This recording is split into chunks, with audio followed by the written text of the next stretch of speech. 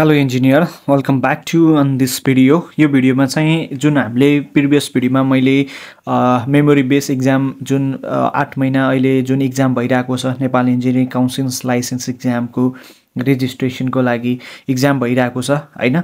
So 22 गतेदेखि 28 गतेसम्म exam चाहिँ नि शेड्युल आएको छ, एक्जामको डेट चाहिँ हैन। त्यसमा चाहिँ विभिन्न स्टुडेन्टको विभिन्न डेटमा चाहिँ नि एक्जामको टाइम, एक्जामको शिफ्ट रहेको छ। त्यसै अन्तर्गत जुन 22-23 गते एक्जाम रनिङ भइरहेको छ। सो त्यो एक्जाममा अपियर भएको स्टुडेन्टले पठाएको मेमोरी बेस क्वेशनको हामी यसमा चाहिँ सर्ट एमसीक्यू, यो भिडियोमा चाहिँ 10 वटा सर्ट एमसीक्यू 1 मार्क्सको लागि सोलुसन हेर्नेछौँ, क्वेशन अनि एन्सर हेर्नेछौँ है। सो भिडियोमा चाहिँ अन्तिमसम्म मजाले हेर्नुस्। यस्तो क्वेशनहरू रिपिटेड भइरहेको चान्सेस छ रे हैन। As a एपियरिङ student, first time second time एपियरिङ भएको स्टुडेन्टले पनि सेयर गर्नुभएको छ उहाँको फिडब्याक। सो यो भिडियोमा चाहिँ 10 वटा हामी सर्ट एमसीक्यू विथ एन्सर चाहिँ हेर्नेछौँ है। So without delay let's get start. Okay so 1 मार्क्सको चाहिँ नि हामी विथ सोलुसन हेर्नेछौँ। क्वेसन 1 मा हेरौँ। Plaster of Paris is obtain by the क्याल्सिनिङ of.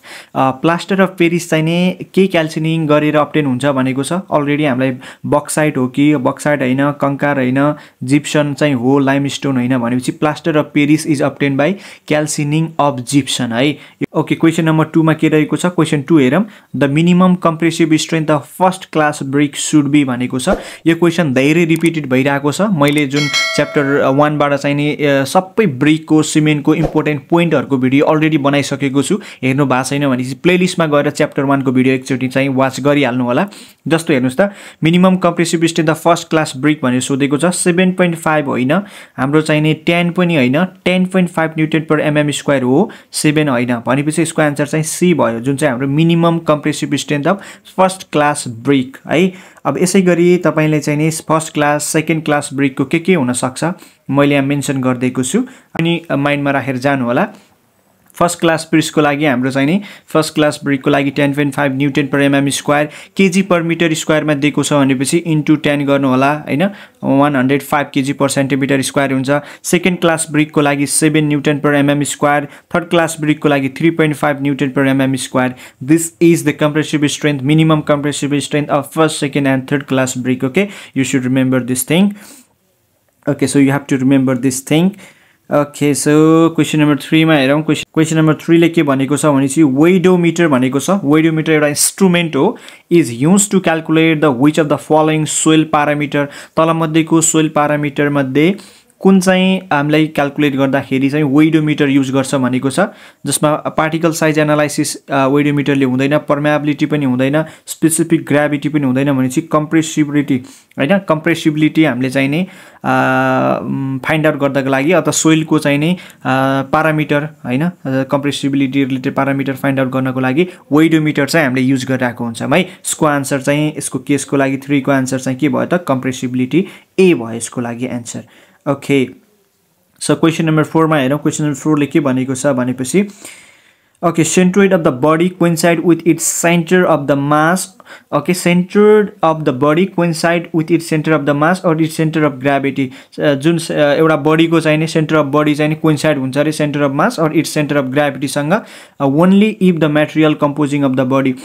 एउटा केसको लागि हैन, तलको फलोइङ मध्ये कुन चाहिँ पोइन्ट फलो भयो भने centre of the body coincide with its सेन्टरसँग coincide हुन्छ, अथवा centre of the body coincide with its centre और इट्स सेन्टर अफ ग्राभिटीसँग भनेको छ। जस्तो ट्रान्सलेटिङ विथ द कन्स्टेन्ट भेलोसिटीको कुरै छैन, अनि इन इक्विलिब्रियममा पनि हुने भएन, इन स्ट्याटिक इक्विलिब्रियममा पनि हुने भएन भने चाहिँ युनिफर्म और होमोजिनियस बडी भएपछि हैन, जस्तो only if the material composing the body uniform और होमोजिनियस अप्सन ए मा छ, त्यो भयो भने हाम्रो त्यो केसमा चाहिँ centre of the body coincide with its centre of the mass है, और centre of gravity. Okay question number 4 भयो। Let's move on the question number 5। Okay question number 5 मा हेरौँ। Web क्रिप्लिङ in a beam generally occurs at the point where. Web क्रिप्लिङ जुन बीममा occur हुन्छ त्यो चाहिँ कुन पोइन्टमा अक्कर हुन्छ, तलको फलोइङ कन्डिसन भनेको कन्सन्ट्रेटेड लोड एक्टमा अक्कर हुन्छ, बेन्डिङ मोमेन्ट म्याक्सिममको केसमा रिलेटेड छैन, यो सियर फोर्समा छैन, डिफ्लेक्सनमा छैन भनेपछि हाम्रो के भयो त, वेब क्रिप्लिङ है। वेब क्रिप्लिङको कुरा आयो, बीममा occur generally at the point where the concentrated load act है, अप्सन ए भयो यसको लागि। ओके क्वेसन नम्बर 6 मा हेरौँ। 6 मा हाम्रो फर्मुला सोधेको छ जस्तो हेरौँ त यहाँ के भनेको छ 6 मा which one of the right relationship of सिक्वेन्ट depth जुन फ्राउड नम्बरको सिक्वेन्ट डेप्थ थियो हाम्रो जुन हामी क्रिटिकल डेप्थ प्रिभियस भिडियोमा पनि मैले यो रिलेटेडको एमसीक्यू पनि जुन मेमोरी बेस 8 महिना 22 गते भनेर प्रिभियस जुन एउटा छुट्टै प्लेलिस्ट छ त्यसमा गएर प्रिभियस दुईटा भिडियो अपलोड भइसकेको छ एकचोटी हेरिहाल्नु होला तपाईले चाहिँ भोलि पर्सि एक्जाम दिने जाँदै हुनुहुन्छ नि तपाईलाई चाहिँ हेल्पफुल हुनेछ है ल हेर्नुस् त which one is the right relationship भनेको त सिक्वेन्ट डेप्थको y2 डिभाइड बाइ y1 3/2 अनि अंडर रुट 1 + 8 fr1 स्क्वायर - 1 भनेको छ यो रिलेसनशिप होइन हामीले डेरिभेसन पनि गर्थ्यौं है यो रिलेसनशिप पनि फलो छैन y2 बाइ y1 त हुनु पर्यो y2 बाइ y1 भनेपछि एउटा यो हुने चान्स थियो तर यहाँ 3/2 हुँदैन 1/2 हुन्छ भनेपछि 1/2 y1 by y2 by y1 है कन्फ्युज नहुनु होला यो चाहिँ हाम्रो चाहिँ नि y2 बाइ y1 हो अनि 1/2 हुन्छ अनि 1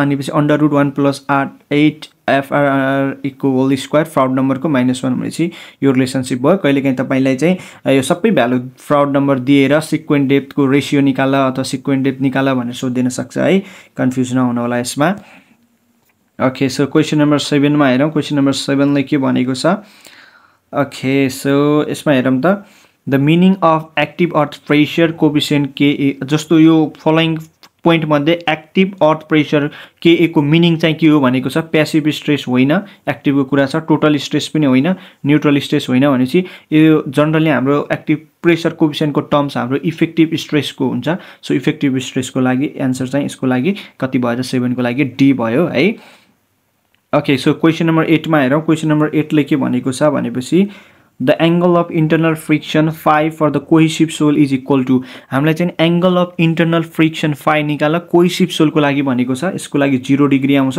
पहिला यसको कन्सेप्ट बुझाइदिन्छु त्यसपछि आफै चाहिँ तपाईले झन् बुझिहाल्नुहुन्छ है सो ओके यसको कन्सेप्ट हेरेपछि तपाई आफै मजाले बुझ्नुहुन्छ है त हेर्नुस् त shear strength of the soil specimen as per जुन मोरले र कोलुम क्राइटेरियाले दिने यो रिलेसनशिप छ हेर्नुस् त यो रिलेसनशिप है टाउ भनेको c + sigma tan phi c भनेको कोहेजन हो अनि यो टोटल स्ट्रेस हो सिग्मा भनेको एंगल अफ इन्टरनल फ्रिक्सन हो phi भनेको है अब हेर्नुस् त फर प्योर स्यान्ड को लागि कहिलेकाहीँ स्यान्ड को लागि भनेर सोधिन सक्छ त्यसको लागि कोहेजन 0 हुन्छ तर एंगल अफ इन्टरनल फ्रिक्सन चाहिँ 0 हुँदैन है अनि फर प्योर क्ले को लागि चाहिँ नि कोहेजन चाहिँ 0 हुँदैन भनेपछि एंगल अफ इन्टरनल फ्रिक्सन 0 हुन्छ अब एंगल अफ इन्टरनल फ्रिक्सन 0 हुन्छ भनेपछि कोहेसिभ सेल को लागि के हुने भयो tan phi भनेको 0 हो भनेपछि 0 डिग्री आन्सर आउने भयो त्यसरी है ओके सो क्वेशन नम्बर 9 मा हेरौं क्वेशन नम्बर 9 ले के भनेको छ let's understand question first of all हेर्नुस् त the shear strength of the plastic on drain clay depend upon the plastic on drain clay चाहिँ शियर स्ट्रेन्थ केमा डिपेन्ड हुन्छ भनेको छ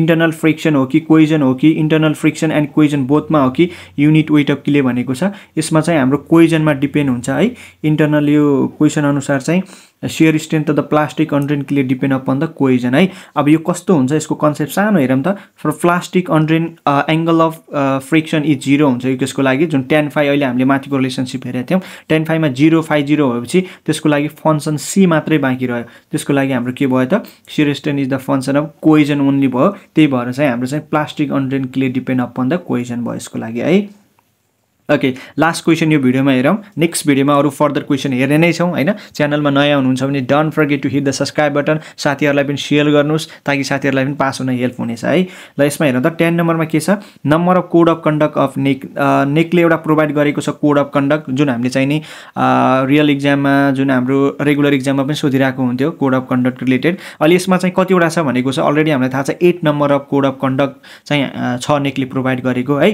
यो अनुसार चाहिँ हामीले यसमा चाहिँ 10 वटा चाहिँ इम्पोर्टेन्ट एमसीक्यूहरु ट्याकल गरेका छौं हामी नेक्स्ट भिडियोमा अरु एमसीक्यू चाहिँ हेर्ने छौं so C you in next video है